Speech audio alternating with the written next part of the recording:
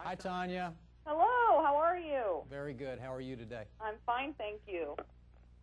Thank you so much for talking with us today. You bet.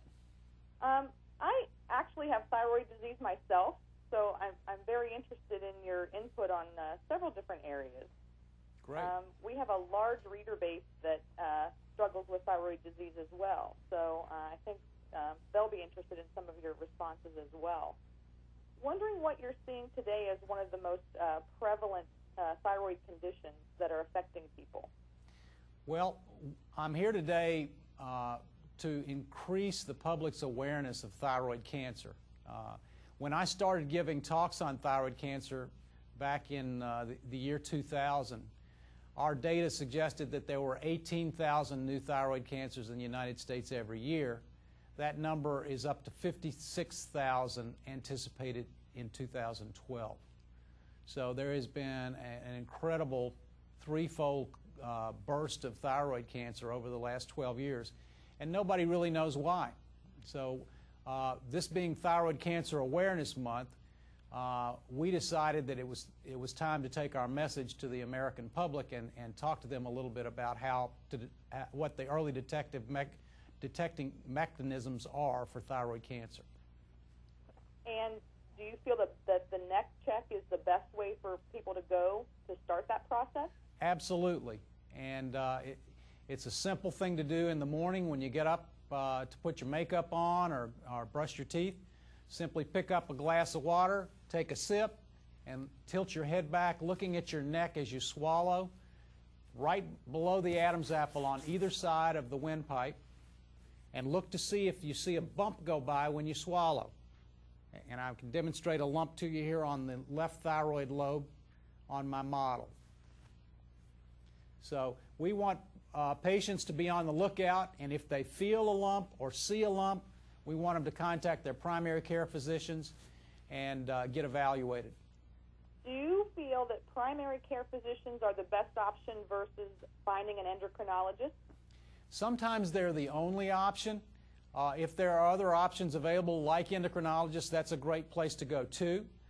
But our problem in endocrinology is that we're only about 6,500 strong in the United States. So there is a lot better availability of primary care doctors, and if you happen to be lucky enough to have a local endocrinologist, that's a great place to start. And do you have any tips for people to find an endocrinologist or the right endocrinologist?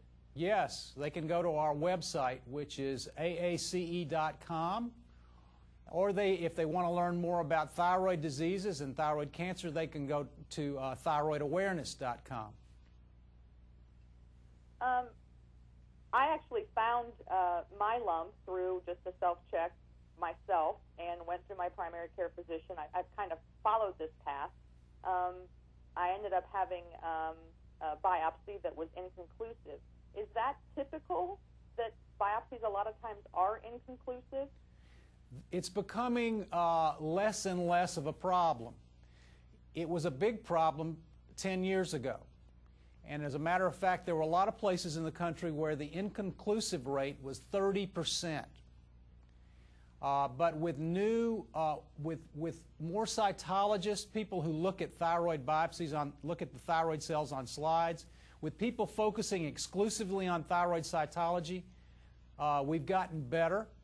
And with the addition of new technology that allows us to look at the DNA and RNA in the thyroid cell that you take out with the needle, we can even be better with the inconclusive diagnosis. We can find out which patients are more likely to have benign disease and not require surgery, and which patients are much more likely to have cancer. So that's a big addition that we've just had. The genetic analysis has just been available over the last year, year and a half. Which is wonderful, because that kind of follows like mine was 10 years ago. So right. It's nice to see that the course would be, different today, which is wonderful.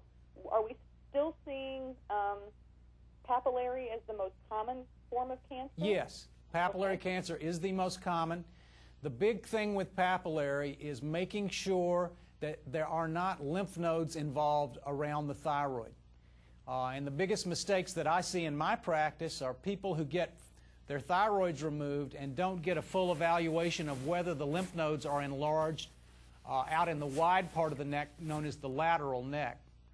So the biggest new thing in imaging before surgery is to be sure that your imaging physician looks not only at the center of the neck with their ultrasound probe, but also out wide in the neck to make sure there aren't lymph nodes that are involved with thyroid cancer. Because if you don't take those involved nodes out with the initial surgery, you can't kill them with the subsequent radioiodine. Radioiodine is only good for microscopic cancer. Okay. And most medical, if that's the route that's gone, the primary care physician suspects cancer, they're going to get you connected with the right imaging doctor and that route, or are there things that the patient themselves should be knowing and looking and asking to be sure that they're hooked up for a doctor that's going to do that? I think the most important recommendation I can give to patients once they're diagnosed with a thyroid nodule is to get to an expert in thyroid cancer care, and that typically is your local endocrinologist. Or better yet, get to an expert in thyroid cancer care who does his or her own office ultrasonography. With that combination and with a surgeon who does a lot of thyroid cancer surgery, that's the key to getting a good outcome. It's that first surgery, getting the right surgery done, getting the thyroid cancer in the thyroid out, as well as any cancer that you can see in the lymph nodes. That all needs to come out at the same time. And then radioactive iodine does a nice job of cleaning up any microscopic disease that might exist afterwards. As a matter of fact, if you've got a small enough cancer and no lymph node involvement, you may not even need radioactive iodine treatment. What kind of follow-up treatment, then, should someone who maybe had no cancer found or possible early-stage cancers found, what's the treatment going forward just besides supplementation and continued follow-up? If you have a bunch of thyroid nodules that are found to be benign, you just need to get those followed with routine ultrasound every 1 to 2 years, depending on the size. And if you have microscopic cancer, there's still debate about it, but most endocrine surgeons in my neck of the woods take the entire thyroid out for that. There's still argument about whether you can take a single lobe for microscopic cancer, for small cancers. But in our area, we do a full thyroidectomy, so we don't have to butcher the patient with ultrasound and biopsy over and over again over a period of years. Lots of these patients are very young women, and to have to go in every year and get a new biopsy is a lot to ask. So in general, we advocate full thyroidectomy once we find thyroid cancer. Is there additional metabolic concerns then for patients who have had a full thyroidectomy, and things nutritionally that we should be looking at and helping them with after the fact? Well, the key thing is taking your thyroid hormone every day, the same time of day, the same way, and away from any supplements like iron, soy, vitamins, or calcium. If you do that, you're going to do very well. The doctor, of course, has to follow the TSH blood test. And do you see a benefit to natural versus synthetic thyroid supplementation? My preference is to use thyroid hormone as T4 because the natural supplements, the T4 content is not measured. They measure the total iodine content, so you don't really know how much thyroid hormone is in there. You don't know how much T4 is in there. There's a lot of T3 in the natural supplements, and that can cause some issues.